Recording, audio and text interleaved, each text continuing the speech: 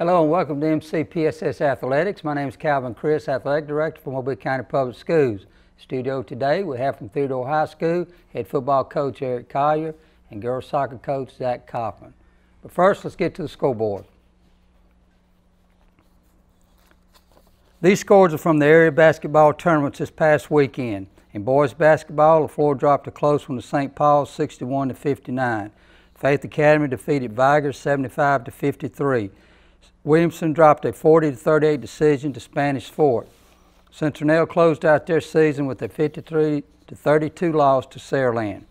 Theodore defeated Alma Bryant 77-47 to advance to the area championship Monday and will host Baker. Ingham led the way with 18 points. Blunt dropped MGM 53-38. Harbin led the way with 12 points. Blunt plays McGill-Tulane Monday for the area championship. Murphy closed out their season with a 64-48 loss to McGill-Tulane.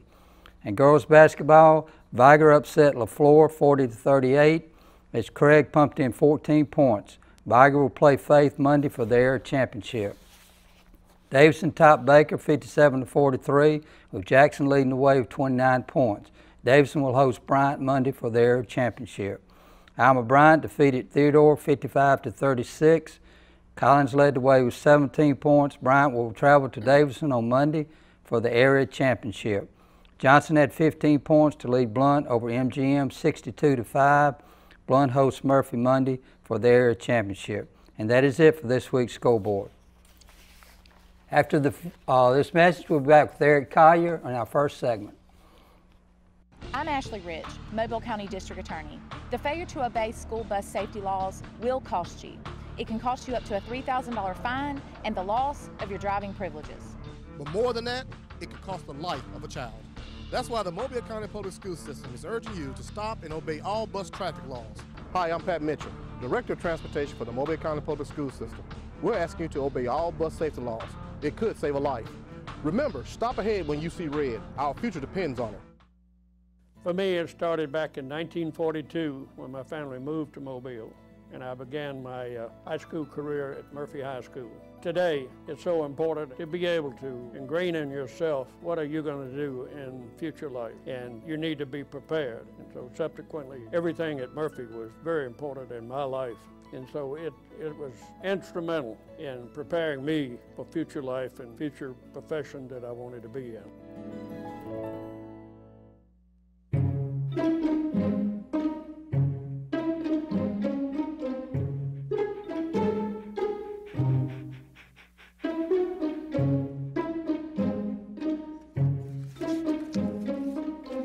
Sweetheart, can I give you a hand? No thanks, Dad. I got it. Okay. I'm gonna go fix the lamp in your room. You don't have to be perfect to be a perfect parent. There are thousands of children in foster care who will take you just as you are. I went to Murphy High School. In fact, to this day, my blood bleeds blue and gold. To this day, some of my best friends are the high school football buddies that I had. We really had a wide array of classes available to us. All of my future relates back to the foundations that were given to me by the wonderful teachers and principals that I had when I was a kid. Welcome back to the show. Our first segment today we have Coach Eric Collier, the football coach at Theodore High School. Coach, appreciate you coming on today. Thanks for having us on. Thanks. Coach, before we get started, you want to tell us a little bit about your career up to this point? Well, I graduated from Alba back in 1988. Went from there, went to Troy for 3 years, came back here to South, finished up at South, got married, and got 4 boys. From there, went to work for Coach Beck down at Alba High School.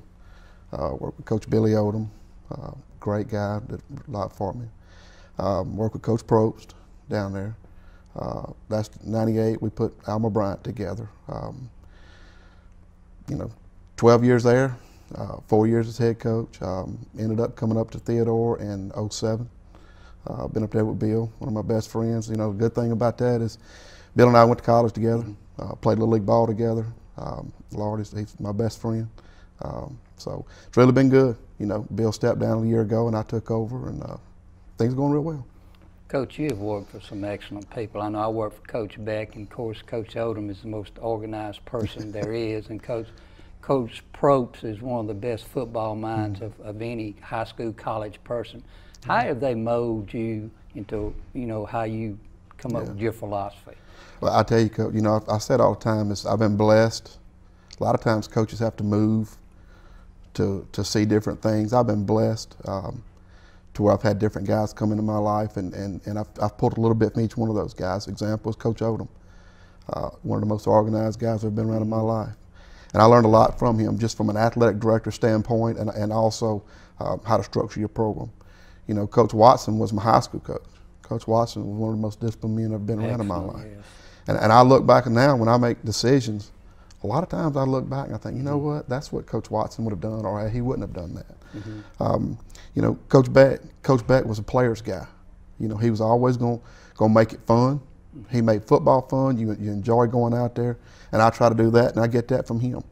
You know, Mark Lassiter, I was with Mark at Alma Bryant. Mark did a great job coming in behind Coach Probst. Thing I get from Mark is Mark's probably the best athletic director I've ever worked with. He cared about all the sports, boys, girls, it didn't matter. He really did. He was the best AD I'd ever been with. Joe Nettles, great disciplinarian. Joe was always going to do what was right, and he always held kids accountable. And I reflect on him and Coach Watson when it comes to discipline. Coach Probst, you know, the thing I think about all the time with Coach Probst is leave no stone unturned. Never leave no stone unturned. And I try to do that on a daily basis. Is first thing I do in the morning is get up and do that to-do list, and don't go to bed until it's done. And he was that way. And Coach Probst is also one of them guys who's going to burn the midnight oil. You're going to meet at 6:15, 6:30, and you're going to leave the office late. And I've changed a little bit from there, but that's the thing I got from him. And also, one of the other things I get from Coach Probst is you got to take care of them young men. You know, you can be hard on them if they know you love them, and they truly know when you love them and when you're trying to pull the wool over their eyes. Went up here with Bill. You know, I work with Bill, and the thing I got from Bill is this: there's a way Theodore does things, and what I mean by that is Theodore's a tough-nosed community, and we're always going to be a good physical ball team. I work with David Faulkner. David was down at Alma Bryant. X's and O's wise, David's probably one of the better guys I've ever been around. You know, David's great at scheming and all that type of things, and he kept me on my toes. So I've been blessed. You know, I've been around a bunch of different guys. Defensively, I'll be honest with you, I work with a guy named Charles Sabatini who's down at Biloxi High School now, and things we do defensively, I get from him. So the Lord's blessed me. He's been really good to me, and I've been fortunate enough to be around some really good ball coaches. You really have. Coach, the last couple of years is kind of been challenging at Theodore.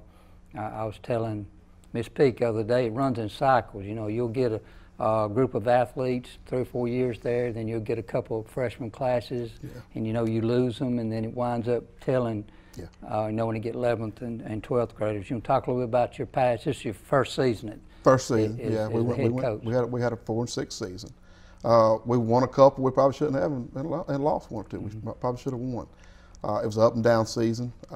I tell you why I was blessed, Coach. We had some fine young men, and I mean that. I was blessed to have some good seniors who bought into things we're doing, and that meant a lot to me. They're going to go on and play ball at the next level. But when you talk about our season, you know, again, we had some up and down seasons, up and down season. We got a good group in the weight room now. They're working their butt off. You come to that field house at 1 o'clock, and you'll see they work. They stay after school and work. And you talk about cycles. You know, you fight them cycles, but once you get your program where it needs to be, you know, and it'll take, we're almost there. But again, once you get that program where it needs to be, it's truly a program. And you don't fight those uphill battles and then downhill battles. You kind of level everything off, and you keep your kids rotating in and out. In other words, you want to have 25 to 28 seniors every year. You know, where you get yourself in trouble is when you drop down to 15. Right. You drop down to 15, then you got a problem. And again, it goes back to the number one thing I believe in is you gotta love them kids. And there's a place for every kid in that program. Every kid. You know, if we carry in 150, we need all 150. Because that's important, especially when you start practice planning. When you get out on the practice field and you start repping and doing things like that, you need bodies. Sure. And again, we need every kid in that program. No one's better than the other one. We tell them all the time, nobody is bigger than the program. You know, I'm not bigger than the program. Mr. Rao's not. We're going to put Theodore High School first. But that's Coach, you want to talk a little bit about your offense and your defense that you're going to have this coming year? We'll be multiple offensively. We'll work out of the pistol some. We'll get under center a little bit. You'll have a new quarterback, correct? Sure do. Chris Colburn's coming in, going to fight for the job. But again, Chris is going to be a junior, big old good-looking kid, great young man, can throw the ball, runs it pretty good. Look for really good things out of him. You know, you watch him throw it, and it's funny. Everybody in this county will come up to me, and they already know Chris. Chris hadn't played a Friday night game. But again, people will come to me and, well, what about your quarterback? And he does a good job. He can throw it. And you know, we got LaMichael Pirine coming back. Pirine was a sophomore this past year, and he's actually got a chance to be a special young man. He does. Got some offensive linemen back. You know, we got 2 or 3 kids that have been 3-year starters. But again, it goes back to what I talked about earlier is you know, try to get away from them cycles, try to get into where you're maintaining your program, keeping those 25 to 28 kids. Right, exactly right. Defensively, you know, we'll be 4-3. I'll always be a 4-3 guy unless it's long down and distance. We'll play 3-3. We got 7 kids back on both sides of the ball. We got 7 on offense back, 7 on defense back. And you know, we're looking for good things. You know, we got some kids who can make plays. Right. And we actually started a few sophomores last year, stepped in and made some plays. So that's always good. It is. You know, you want to see that. Coach, we'll have you back in the last segment. After this break, we'll have Coach Kaufman in. I transferred to Viger High School halfway through my sophomore year, and the curriculum there, the instructors, teachers, the whole thing was just a shock to me. At Viger, you were encouraged to critically think, and so I was just well-grounded to move on into college football and then on into the NFL. Well, for me, Viger High School was the start. It's where I started, and I'm very proud of that. Nationwide, an average of 24 children die each year. And another 17,000 are injured in bus-related accidents. Many of these can be prevented. The safety of our children comes first. For the safety of our future, obey all traffic laws related to school bus safety. Hi, I'm Pat Mitchell, Director of Transportation for the Mobile County Public School System. We're asking you to obey all bus safety laws. It could save a life. Remember, stop ahead when you see red. Our future depends on it. So I've come up with the family emergency plan. Great. What is it? It's difficult to talk about, so I'm not telling you. How will we know what to do? You won't. I'm so glad I won't have to remember anything. And me too. Thanks for this, sweetie. Talk to your kids about who to call, where to meet, what to pack. Visit ready.gov/kids for tips and information. Welcome back. This segment we have Coach Zach Kaufman, the girls soccer coach from Theodore. Appreciate you coming back, Coach. Yes, sir. Appreciate you having me here. Coach, I'm talk a little bit about your career. You're a young guy, so it's probably not a lot to tell, but you want to tell us a little about your career up to this point? Yeah, this is my 3rd year coming in, so actually I do girls soccer as well as I coach receivers for the football team, varsity. Went to South Alabama, graduated from there. I played for Coach Meredith. So when I got out of South Alabama, I asked him, hey, you got any kind of openings? And he said, yeah, come on, man. So I came over to Theodore, started off helping out with the freshmen. Then when I got in there, he said, hey, Coach, you're going to do girls soccer. So I played a little bit of soccer in high school as well. So I knew a little bit about it and kind of, how to get started. But big change coaching girls, going from football to coaching girls. But this is my 3rd year, and really enjoyed it. Really have enjoyed my tenure there so far. Now, how many years have you done soccer? This is my 3rd year of soccer 3rd as well. years of soccer. Okay, yes. Well, that's good. Going into the 3rd season. Girls athletics has come so far. I'm a dinosaur, but I knew when it first started, and it was like basketball. Basketball, I counted one night at a basketball game. This was the 1st, 2nd year. It was like 41 jump balls, and girls athletics has come so far. Yeah. These girls play like boys, don't they? I mean, they really. They do. You watch a boys game, watch a girls game, and it's all they're all competing, and that's what you want is competing. Tell Tell us a little bit about your team this year, Coach.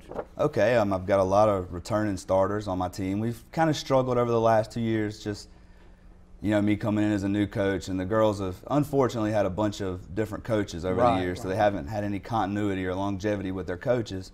So coming in, them understanding what I expect out of them, they work really hard. I mean, I don't have to tell them to do anything over the summer. They're up there by themselves. I've got a few girls that are really have stepped into that leadership role. So the team should be able to compete, I feel like, for our region this year. We have, I believe, Bryant, Baker, and Davidson. So that's really my expectations and my goal is for us to be able to compete and get into a playoff spot. I'm really athletic, a lot of speed. The only downside to the Theodore program is when the girls come, it's usually their first time playing soccer. Exactly. You know, and they get in as a freshman. So luckily and fortunately, we do have a JV program now, so we can build that. Right. You know, I believe in the past you've had to go out and find people to play. Right. You know, so this year we had 40 try out, which was that's great. yes. You know, a great thing, and so you can choose from different athletes, and so. I think we're kind of at a disadvantage in that a lot of systems have middle school soccer teams, and you know, even the parochial schools, they'll start down real early. I think we're just kind of catching up with the soccer fad, because I think this area has been behind for a long time. Have you been able to play anybody else outside the county, anybody from the Montgomery or anywhere? And the reason I ask is there's a lot of, in talking with soccer coaches, there's a big difference. Yeah, huge difference. I have not had to play or had the fortune to play any team outside the county. Yeah, hopefully we can eventually get to that. Get the playoffs, and then you can get there. Yeah, exactly, exactly. Maybe build a little bit of confidence right now. That's my main goal. Play teams that are, you know, closer in competition to us, get confidence in the girls. That I really feel like once they do get that confidence, that they'll be able to start getting some victories and competing. But you know, it's been kind of down a little bit, so you got to get them into believing they can win. Right. I don't believe there's any youth soccer. Maybe I think one of the churches has a soccer team, but it's not big like it is in some areas. Right, and not in our area. Right. And I do believe there's a few parks that are trying to get soccer going, which would be good to get more people, you know, acclimated to soccer, to learn the basic skills of dribbling and things that, you know, as far as, let's say, baseball, football, you know, when you get your kids in, they know how to do that kind of stuff already. Right. But in soccer, we're teaching them, okay, how you're supposed to dribble, how you're supposed to shoot, what the position is, what the rules are, just basic things that I feel like other schools can kind of bypass because they've had these leagues. So that's a disadvantage for us right now, but hopefully we can get that going and start a successful program from the bottom up, because that's really how you build a program. Now, Coach, I don't know a lot about soccer. I know that sometimes it looks like they're just running around out there, but what kind of offense do you try to work with your girls? Okay, we run what you call a 4-4-2. You have 4 defenders in the back. You have 4 midfielders, and you have 2 players up front that are usually some of your faster players that can score for you. Basically, it's keeping the defense spread out. Now, we necessarily don't have set plays because you don't have timeouts and stuff in soccer. I can't call a timeout, but just it's things that you practice, trying to stay spread out. And what you have is you have triangles that you try to build, opening up passing lanes. It's honestly a lot like, you know, basketball or football. And offensively, you know, just try to, again, keep the ball spread out, keep the defense spread out. And defensively, we play zone. Okay, so you have your zone, just like a 2-3 or something like that you would play in basketball, or a 3-2. And the main thing is just getting them, you know, not to run out of their zone, okay, leaving spots open. So, Coach, I've asked a lot of people. I think you just explained it just as simple as even I can understand, so that's great. Are you able to do anything in the off-season with them? I know you're involved with football, and do you have them for varsity athletics? Or no, I do not have them for varsity athletics, but we do starting, you know, whenever football gets over with, you know, I'll have them come up and condition, things like that. Now, during the summer, the girls, you know, I stay in touch with them. and they do a good job of coming up there themselves, you know, and doing stuff themselves, you know, without me having to be on them or coaching them, and you know, so that's really helped out as far as conditioning. But now I do know other schools, they're kind of, you know, year-round type deal. Yeah, exactly. But yeah, we don't have that advantage right now, but the girls try to do it, you know, and that's really what I've been proud of with mine. They have the discipline to do things without me having to stand over their back the entire time. That says a lot. So. Okay, Coach, we're going to bring Coach Collier back in just a second. After this break, we'll be back. It started for me when I went into the first grade, and then I went on to George Hall Elementary School, and from there to Williamson, where I graduated. The public school system, it had a great impact on me because not only did it prepare me academically for my future career, but it also prepared me for life. Because of its diversity of students and teachers, it really gave me a well-rounded education. So, Nicholas, how was your day at school today? It was great. We had fun in class today. So what did you do differently today at school? I mean, any new projects? We got a progress report today. You got your progress reports today? So how did you do? Don't know. You don't know. That's okay. We can check that right here. Wow. Nicholas. So this is my computer. This is your computer. Let's go on the internet. Let's go. Click it. Yes. Okay. I cursor in between the R and the E. Pressing dot, I want you to just push the period. She's gonna love me all over again now. That's it. Jamaica, here you come. Here we go. Good job. Thank you. Thank you. And I did it by myself. Feel smarter. Welcome back. We've got Coach Collier, Coach Copeland from Theodore High School. First question I want to ask y'all is, what is it like being at a community school? And a lot of people don't understand. There's a big difference in a community school and maybe one that's serving a couple districts. So, yeah. Coach Collier? It's amazing. I'll be honest with you, Coach. I've been blessed. I've been in community schools all my life. And I'll tell you the difference. When you walk in the store, and you run across that mom, you know that mom, and you can speak to her and you can talk to her about her child because you know that child. When you go to church with folks that are sitting in your Boost Club meetings, things like that. So it's good. I've enjoyed it, I really have. Coach Kaufman, we talked a little about your soccer programs. Do you think you might have somebody that maybe could, is going to get a scholarship, or is it too early to tell? I know you open up today. Yeah, we do. We have our first game tonight. It is kind of early. Again, we don't get a lot of recognition down here. Right. You know, a few girls. I have a few girls that are really athletic that may have a chance to go to a smaller school possibly. Right.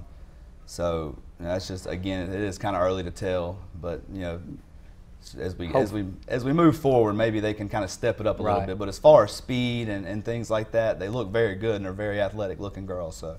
You know, I run across coaches all the time, and a lot of times we emphasize the big schools, but you know, free money's free money, whether it's at junior college in Mississippi or at the University of Auburn, Alabama. So, and I know that's what the parents are thinking, and hopefully you will have someone. Coach, you want to talk a little bit about your signing day? We had it last Wednesday. You had a pretty good group. We were blessed. You know, Jerry Gibson signed with Minnesota. South Carolina came in on him. Recruited him hard last month, but again, he stuck with his commitment to Minnesota, signed there. Jamie will go to play at Alabama. Jamie was fortunate enough to get some leadership money and some academic money, so he'll go play at Alabama, follow his brother. Josh Gano's committed to Birmingham Southern, and then Coley McColeman and Tyree Sullivan will go to Concordia. So we're blessed there. You know, we have 5 kids, but I'll be honest with you, Coach, probably the one that's near and dear to my heart is Donald. You know, Donald Nelson had some opportunities to go play ball elsewhere, but Donald's family is military, and Donald decided, you know, he wanted to go join the military, and that's important. Yes. And you know, he needs to be rewarded for that. I mean, you know, that's a big challenge. I know this. If I talk to my wife about that, I don't know if she'd want my child doing it. But I do appreciate that out of him because it's serving our country. you know, at 18, you go in the military. Say you do 20 years, you retire, you're 38, you've learned a trade, and people will hire you, you know, with the trade out of the military. So, I mean, it's a great way, especially if you're looking that far away for retirement and all. So, Coach Kaufman, who do you have helping you with your soccer this year? Well, we do now have been fortunate enough to get a JV supplement to have JV coaches. So I have Coach McGuff, he does our boys. His wife, Miss McGuff, is doing our JV soccer program, which is, again, very helpful. Last year, of course, when I did it, I thought, okay, I may be able to handle this, but I tried to do varsity and junior varsity, and that didn't work out very well. You know, it's just impossible to have the time to do both of them. But we do have the varsity and JV, and that helps out a tremendous amount. This is the first year that we've had the JV supplement, and it was brought up every year. I think if you add it up, soccer may be the second leading sport for participants in our county. You know, it's just growing by leaps and bounds. Coach, can I say something about that? Sure. He, you know, a lot of times our coaches go unnoticed. Coach worked both of those teams last year with a lot of kids, and coached football and taught 3 classes. So he worked his butt off, and there's a lot of days he was running around like a chicken with his head cut off. But, you know, he did it because our kids. He knew this. The only way to build a program is to start with that lower level kids. Exactly. And I appreciated that of him. So pretty much you didn't have a life last year is what he's trying to say, Coach. Oh, I love it, Coach. That is my life. That is my life. So, trying to spend time with the family, that's what I got to get a little better at. Yeah, exactly. We've got 2 minutes left, Coach. You want to talk about what you're doing in the off season? I know we went down the other day and you was working out during the mini block and all, but what you're doing in the We're working the fire out of them, Coach. We're going to work out 4 days a week. Now, middle of this month, we'll start going out 2 days a week and doing some outside conditioning stuff. But I'll be honest with you, going into this year, I want to make sure we spent some time in the weight room. And we've done that, and we've been blessed to where we've seen our kids make some big gains. So, you know, you look and you see that kid come in. I was talking about the other day, signing day. Jerry Gibson comes in. Jerry's 135, 140 pound freshman. You look at him now, he's 210, 215 pounds. Yeah. So, you know, what we're doing is working. You know, I look at our kids and they're putting on 15, 20 pounds of muscle. So we're blessed because I told the kids today, Friday, we don't have kids come in whining about going to the weight room. They come in and they go to work, and they enjoy it. And that's a blessing. You know, I'll be honest with you. The biggest thing I love about Theodore is we have great young men, and I mean that. They work their butts off. You don't have to deal with bad behavior. You don't. We're blessed there, and we're looking for a good year. We really are. And I think that community puts a value on education too, and that makes a difference. Absolutely. Until the parents put a value on education, then it's hard for the kids to want to come to school and do things. And I always say, if you want to see, to me, to see a great school is to go in the afternoons and see how many kids are still at school. And the springtime's one of my favorite times because you got tennis going on, you got softball, you know, softball, you got baseball, and you know, you just got 1,000 things going on, and I really appreciate that from our schools. Appreciate y'all coming today. Best of luck. Thank you very much. And hopefully you'll have a great season, make the playoff. Thank you, Coach. Thank you, Coach. This is Calvin Chris, and till next week, appreciate you watching. Coach.